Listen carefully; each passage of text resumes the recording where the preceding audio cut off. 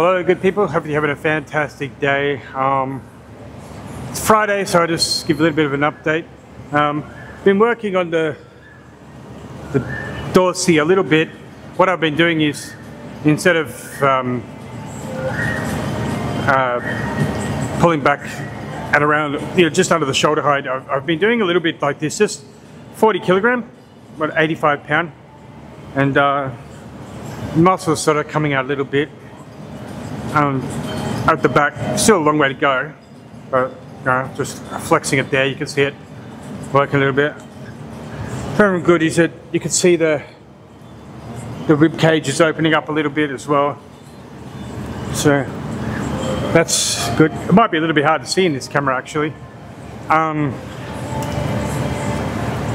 ate a lot yesterday. I put on like a kilogram in like a day. I think what happened was the oats I was eating, I had in one big bowl, and I just ate it in less than 5 minutes. I was really hungry. I gotta eat maybe a few spoonfuls every hour, just saving off the hunger a little bit. But that looks alright from the back, hopefully. At the front, not bad. And hopefully you can see it. And you can feel the ridge. You can feel the ridge as well, lying south good. And of course the what do you call it? External oblique. It's getting us hard. All I'm really doing is a lot of movement like this, and a couple of exercises which I've already made videos about that I do as well, that are helping as well. So I've been sort of going to the gym morning and nights the last 2 weeks. I think the problem is my muscles are feeling very tired. I can really feel, especially in the joints as well. So I should stop that.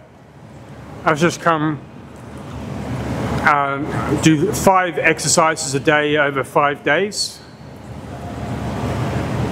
and just to keep the pain away, I think. So I'm impressed, but I still need to lose 5 kilograms of pure fat of my body. We need to lose that. So if I lose that, I'll be really, really happy. And of course, just a little bit here as well.